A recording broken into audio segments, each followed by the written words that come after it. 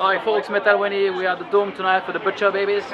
Hey, I'm Carla. I'm Heidi. And we're the Butcher Babies. And you're watching Metal Wani.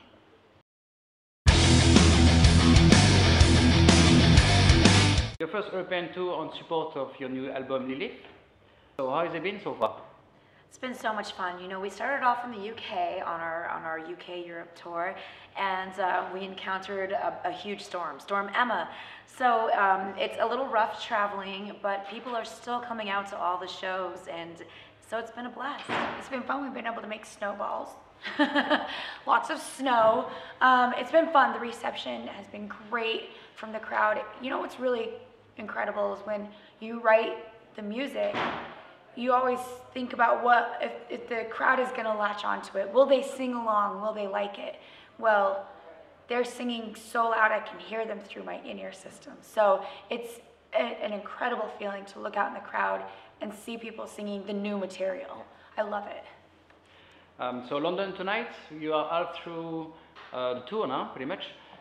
So London always have a very strong crowd for you guys. So how excited are you to be at the Dome tonight? We're so excited. We're ending the UK portion of our UK Europe tour with a bang. We did Manchester last night, which is always incredible, and London is always incredible for us as well. So we're really excited. We walked into the room that they have us in. We're like, wait, are you sure that we're in this big room? Because yeah, London does come out in full force, and they always have been like that with us. We're super grateful for our fan base here, and they treat us so well. Mm-hmm. I remember in 2016 was the Underworld, so yeah, I remember the madness really on the stage and on the crowd as well. So can we expect any surprises tonight? Well, we're playing a song that we haven't played since 2013. So yeah, it was 2013 the last time we played that song. So we're playing it on this tour. We're playing some from the very first EP to the new album, so just different picks throughout our catalog, and also some really cool special moments on stage that you'll see. Right. So you just had an acoustic set for the VIPs. So is that something you do in every show, or Yep. Yeah, every day, and maybe that's why I can't talk right now. No, but every day it's so fun to be able to experience that with our party animals. They come early, we call it a pre-party, and we all get to hang out, shake hands, chit-chat a little. They get to hear the stories behind the songs, and it's fun. It's really fun for us to do. It is like a little taxing on our voices, but it's fine because it's worth it. Mm-hmm.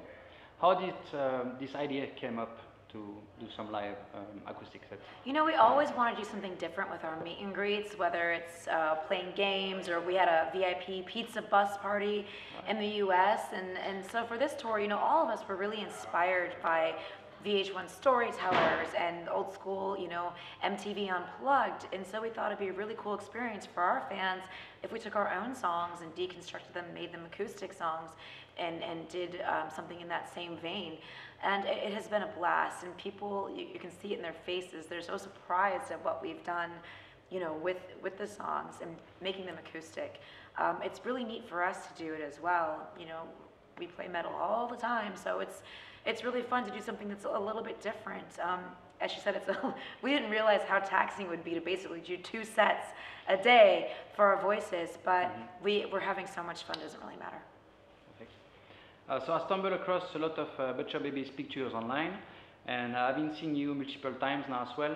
I feel like you guys have changed a lot on the last few years, maybe due to the fact that you guys are happier now and doing what you love, I guess. Yeah, I mean, we've been a band for 9 years. Yeah. So, things change over the years, and it's fun to play with our looks. We like to try different things with makeup, different wardrobes. Carla got dreads. I had red hair for a while, half blue, half blonde. I have black and stuff in it now. It's fun to change it. Our personal styles are always changing and evolving. We like to have fun. Both of us were formerly in careers where we really couldn't, change our look all the time or have fun with it. And now that we're full-time musicians, why not do all the things you've ever wanted to do to yourself, So I see you guys respond a lot of messages and comment on Facebook and Instagram to the fan, and as well the keyboard warrior who, how can I say, who write a lot of negative shit about you basically. So I think it takes courage to fight against those negative vibes and on social media really. So what are your takes on that? I think it takes more courage just to ignore it.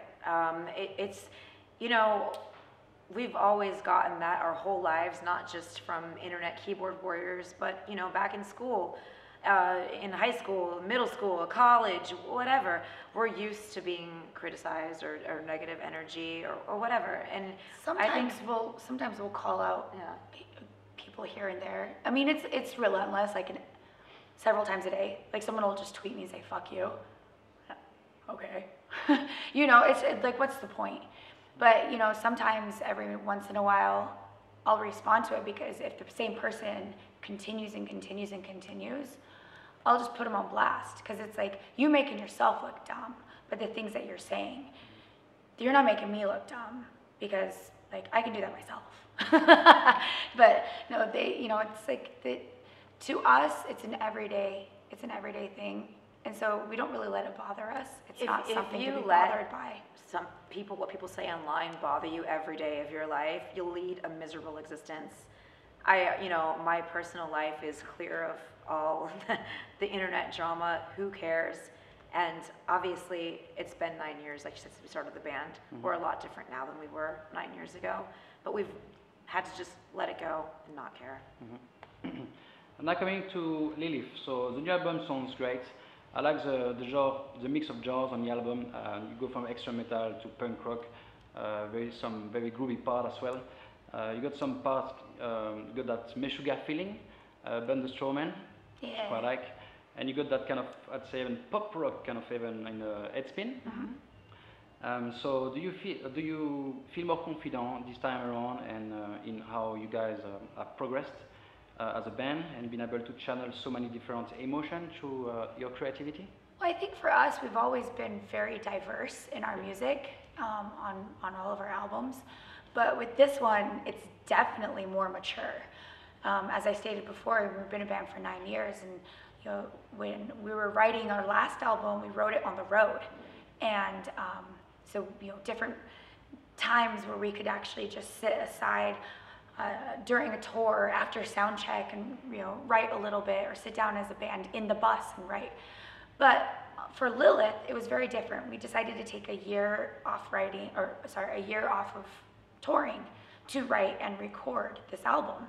And I think that was a huge benefit for us to be able to sit with all the material. We went into the recording process with 24 songs, and we whittled them down into 12. But it was really cool for us to be able to sit in a studio together and write the songs, and then tear them apart, and then put them back together and rewrite. And I think that's when you get your best material. But you know, we're not afraid to be ourselves and do different stuff in our music. And luckily, we have a great fan base that allows us to do that. They like us, you know, being ourselves and being dynamic. I think if we were just, you know, put out the same song and the same album over and over again, it'd get really boring. It'd be boring for me, and I'd be bored doing it. So, yeah, we're confident with putting in, you know, a pop element in one song. Whatever, we're inspired by so many different types of music. You know, metal's obviously our main steez, but we're inspired by everything. From pop to country to classical to jazz, all sorts of different stuff. So you'll hear it all in our music.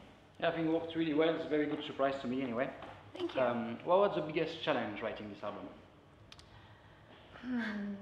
Gosh, I don't consider any of the writing process a challenge.